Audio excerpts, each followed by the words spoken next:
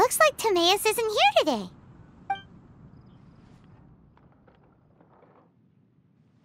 Customers? Oh, pardon me. Are you looking for Timaeus? No.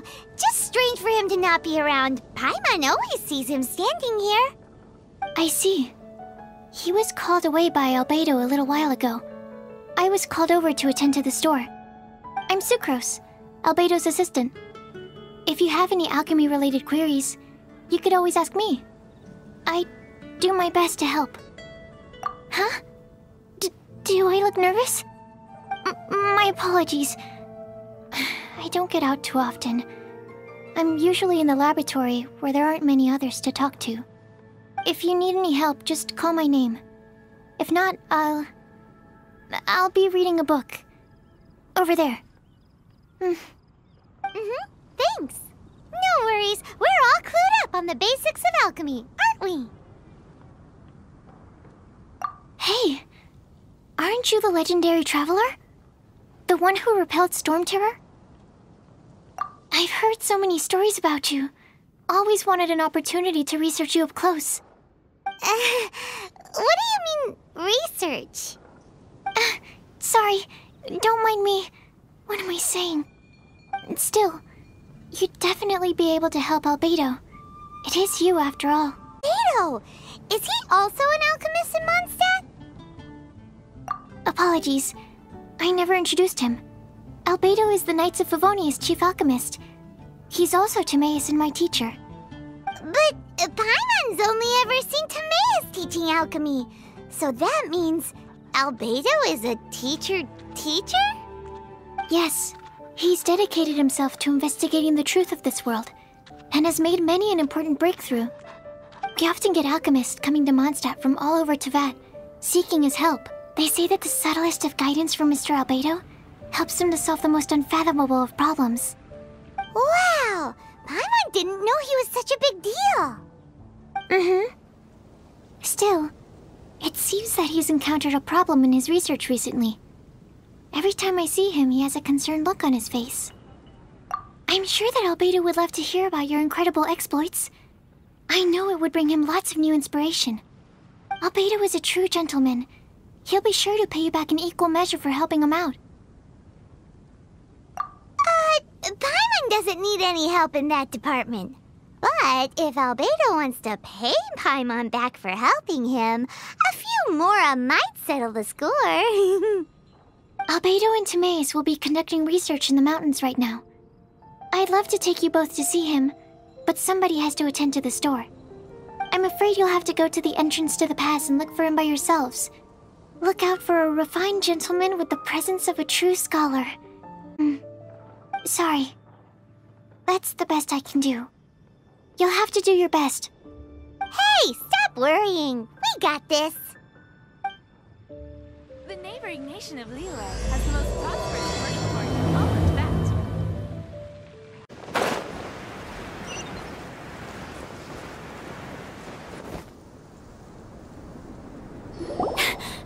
Sister Rosaria! So here you are! Choir practice is about to... I've told you already, I don't go in for that kind of thing. I've got more important matters to attend to. But this event has commemorative significance. The church hopes that all sisters will be present. Hopes? That's odd, 'cause I don't recall a fulfill the hopes of others clause in my job description. I mean, sure, but... But what? You're the event organizer, aren't you? Do you not find it the least bit odd? What do you mean? This far out from Mondstadt at this hour? Even if you set out right now, I'll wager you'd still miss the opening ceremony.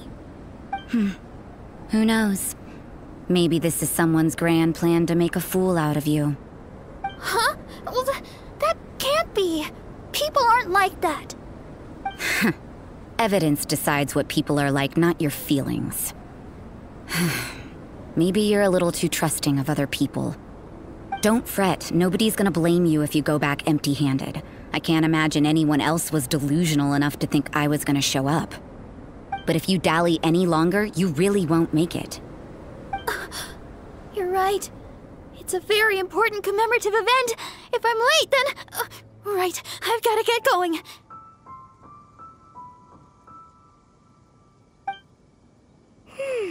Seems like that nun's an expert in making people believe anything she wants.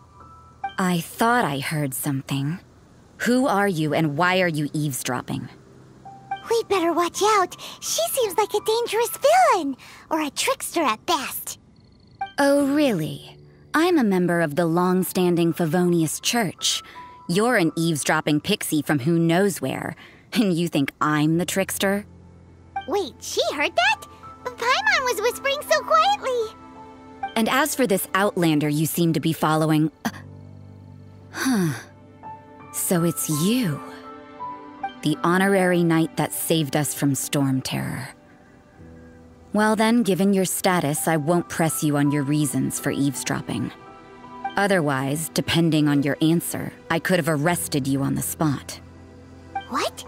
Do the nuns of Mondstadt have the authority to arrest people now? We can't go turning a blind eye to hidden dangers, can we? Why shouldn't sisters have a sense of justice? That doesn't sound right. But Paimon can't think of a good comeback. Let's talk about you. What are you doing in the mountains? If it's him you're after, I made a point of noting his tracks. Many people have made their way up after the snowstorm. Let's hope they're still there. So, are you also looking for him? No, this is just a professional habit of mine. I sensed elemental traces in these tracks. Never hurts to be vigilant. I couldn't care what you think. Come on then. I'd like to see what he's up to anyway. Rosaria said there were elemental traces in the tracks. They should show up pretty clearly with elemental sight.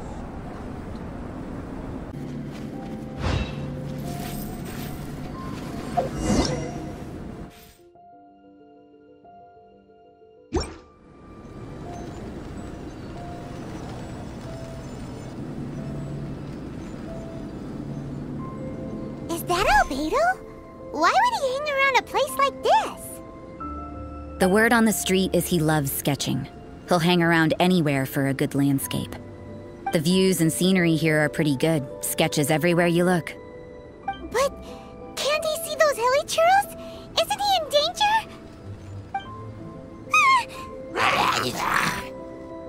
Uh-oh. Looks like we startled them. Enough talk. Let's take them out of the picture first.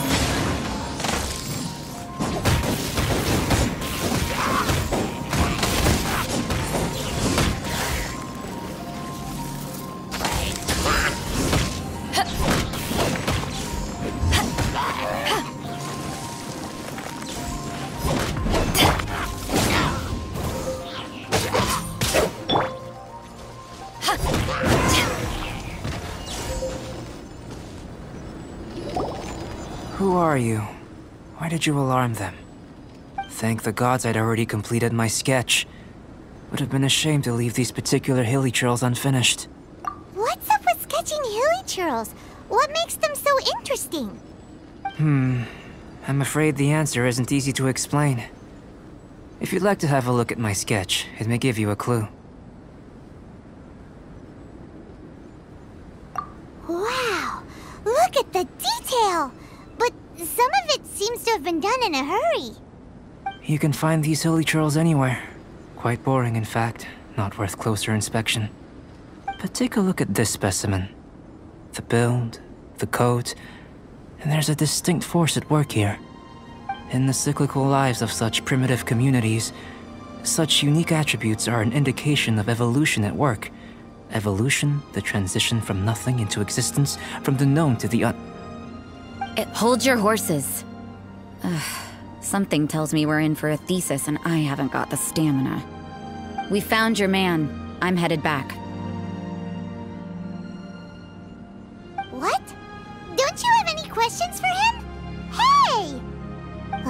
What a weirdo. So Sister Rosaria brought you. Surprising. And I didn't have time to thank her. But back to the point. From her words, it seems that you were looking for me? Mm-hmm. We met a girl in Mondstadt, Sucrose. She said you were stuck with your research. I see. So Sucrose sent you here. Then, if I'm not mistaken, you must be the honorary knight. You've got the whole of Mondstadt talking. I've heard a bit of everything. Your actions during Storm Terror's attack, your elemental control, and quite a few other mysterious things. I'll skip to the conclusion. There's only one possibility after all. You came from afar. Excellent. If I could procure your assistance, I think my research would benefit enormously. Forgive me. This must be confusing. Where should I begin? The essence of life? Whoa. You want to start with that?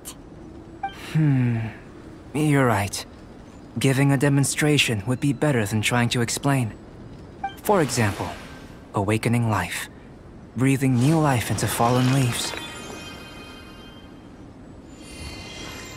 You can do that? However, I have a particular seed in my possession. The method I'm talking about has produced no results.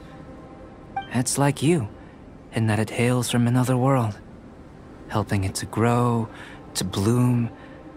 That's the problem my research is up against. That's where I need your assistance. Well, if you're struggling to figure it out, Paimon's not sure we're gonna be much assistance. I beg to differ. I'm unable to comprehend the intricacies of life outside of the known world. But you're not from the known world. By observing and researching you, I may just be able to find a way to get the seed to sprout.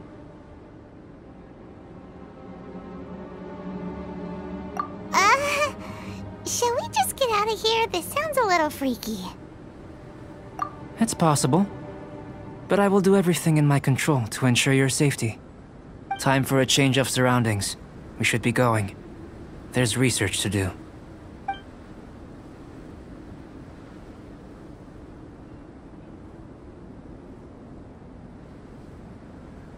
Albedo and that traveler seem to have hit it off. Takes a weirdo to know one, I guess. I wonder, does this constitute a risk to Mondstadt?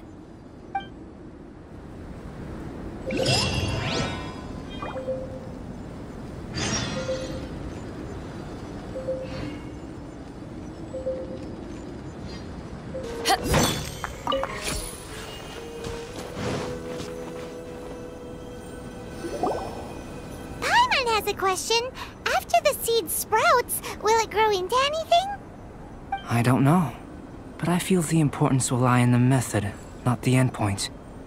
Using alchemy to awaken otherworldly life into that would constitute a big leap in my understanding of the essence of life. After awakening, even creation may be possible.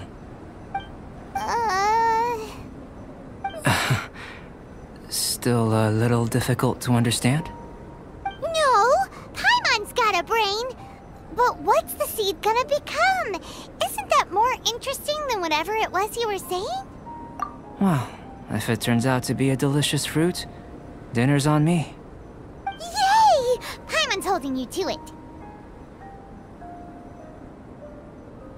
Well, let's just say I, occasionally have to look after a child. Another lengthy explanation, I'm afraid. I suppose it's one of the few non-alchemy related disciplines I'm any good at. The subject of my first research was the elements. In this world, manipulating the elements requires a vision. Though I can't see anything resembling one on your person. How you're able to freely manipulate elemental power is something I'd like to ascertain. I've got a few questions in that regard. Firstly, do you have any extra organs? A second. Fascinating. And this floating child is connected to your body in some way? What a stupid question. Can't you see the gap between us? And another thing, it's Paimon, not floating child. I was merely considering the possibility that you were an external organ. Perhaps there is some invisible force connecting you. Oh, that rules out that possibility. I wonder... Did Paimon guide the elemental power to you? But that would mean that Paimon's elemental power would be enough to break through a mountain rock at least 10 meters thick, or cause the waterfall south of Springville to flow backwards.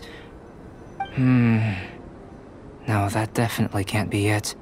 Hey! How would you know anyway? In that case, it would appear that there's no obvious difference between the composition of your body and that of the humans in this world. Given that there's clearly a discrepancy in their research, it seems that only experimentation will yield the answers. Firstly, this mysterious elemental power. I'd like to examine exactly how it manifests externally. Let me lure a few slimes to the area. Perhaps you'd be able to defeat them, using whatever method comes most naturally to you. Huh? Doesn't seem very sciencey. Direct and clear observation are imperative to a good experiment. This is just a simple exercise. Naturally, if you require a greater challenge, we could bring in 6 Oceanids. Slimes! Slimes are fine! Well, prepare yourself. The slimes will be here any moment.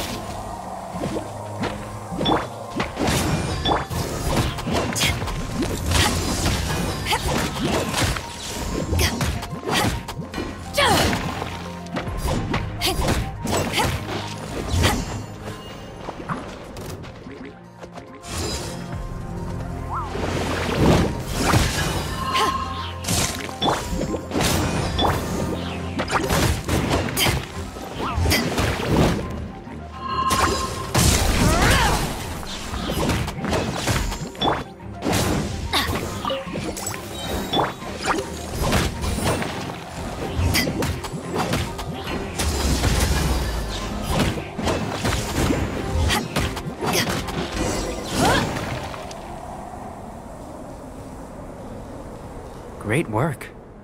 Did you feel anything out of the ordinary? If you're injured, I have a few emergency potions ready.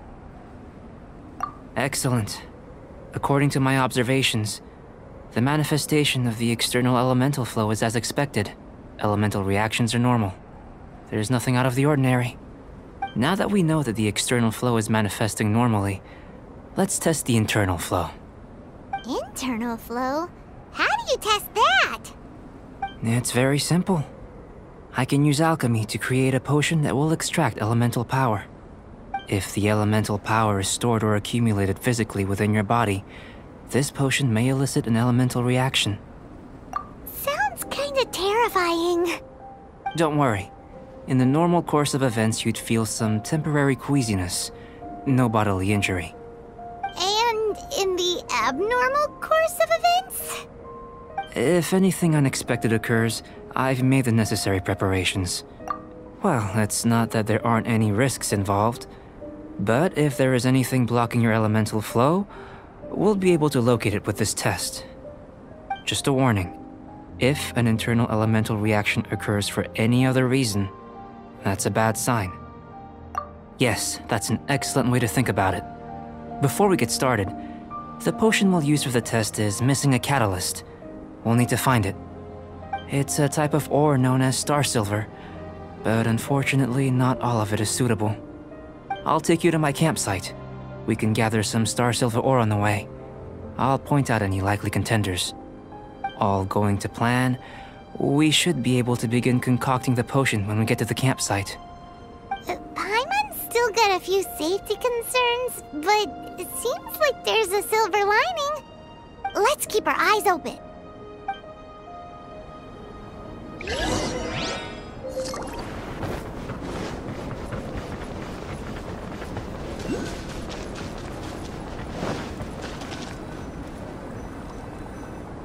This is my campsite. I've added the materials we collected to the concoction. While we are waiting, have a look over here.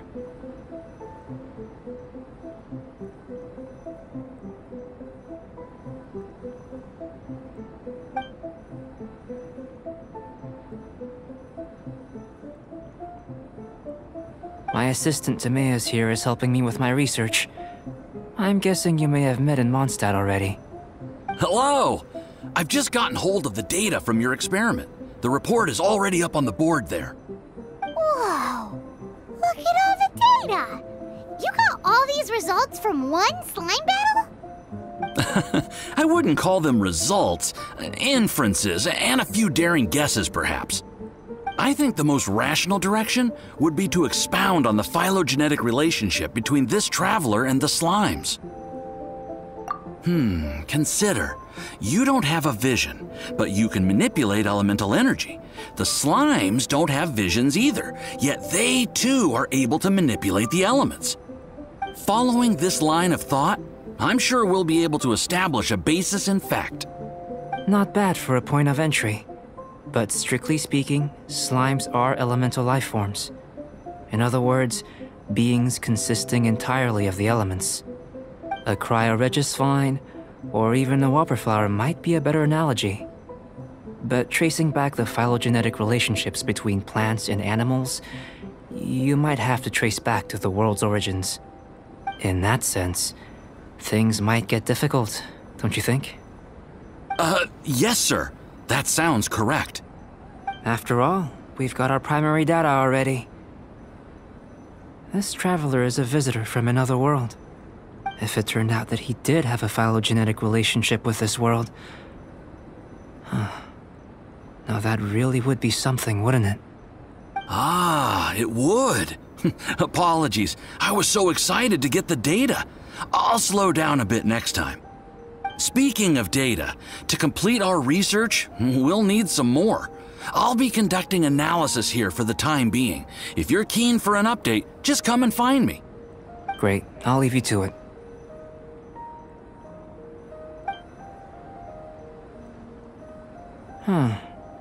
Looks like the potion's ready. I'll try a little first. If all goes well, I'll hand it over to you. In line with my expectations. Ready to drink. Remember to keep calm at all times, and breathe deeply if you feel unwell. I've just tried some. It's in line with my expectations. Remember to keep calm at all times, and breathe deeply if you feel unwell. I'll be noting down all observable results and data points.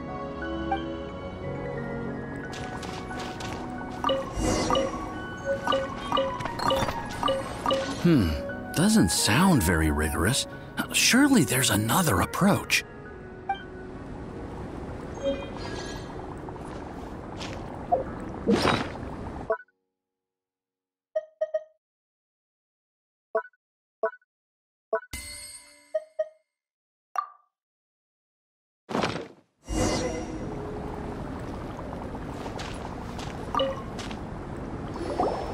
Tasty? You've got a funny look on your face. You said you tried some already. You sure it was ready? What happened to him?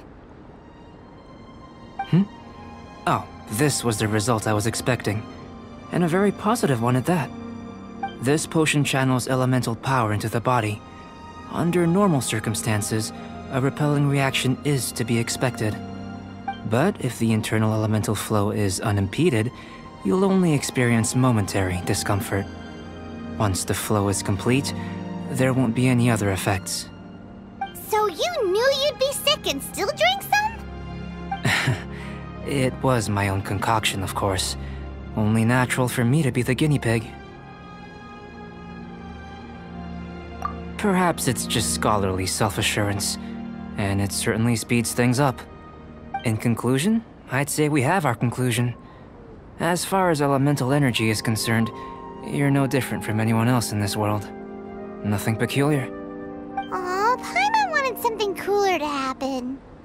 Then again, better an ordinary result than a peculiar result. Peculiar results have a tendency to be of the undesirable variety. The good thing about ordinary is that everything is an object of reference, and everyone understands you. People are the same. They can understand, empathize, encourage, and support one another. When you're sick, a doctor can diagnose you because they are you. When something goes wrong, you can ask people who've made the same mistake for their experience because you are them. But a peculiar person, they don't have much recourse for the things we take for granted. The essence of their life is fundamentally different. For example, a human can't understand the life of a pyroregisvine or an eye of the storm. Have I explained it clearly enough? To sum up, this has been a positive outcome. Going forward, you can use your elemental power without fear. Timaeus, the results of the new experiment are out. If you could see to collating them. Just a moment, sir. I'll handle it. Oh, you gave me a lot to consider. Really stretched my limits. I'm thinking a lot clearer now. Having you down as an animal wasn't very precise of me, but starting with the premise of an elemental life form, now that was... Not bad. I think it's an interesting line of inquiry. Whatever the truth of the matter, I'd like your research at the fore as opposed to my judgment. You can count on me, sir. I'll extract a result satisfactory to all. Is he trying to join the Knights? He's starting to sound like a suck-up. What Paimon meant to say was, that's the spirit! Mr. Albedo, say something! Before we can proceed with our research, I need to... prepare something. Wait one moment. If you're interested, why not have a look around? It may help to pass the time.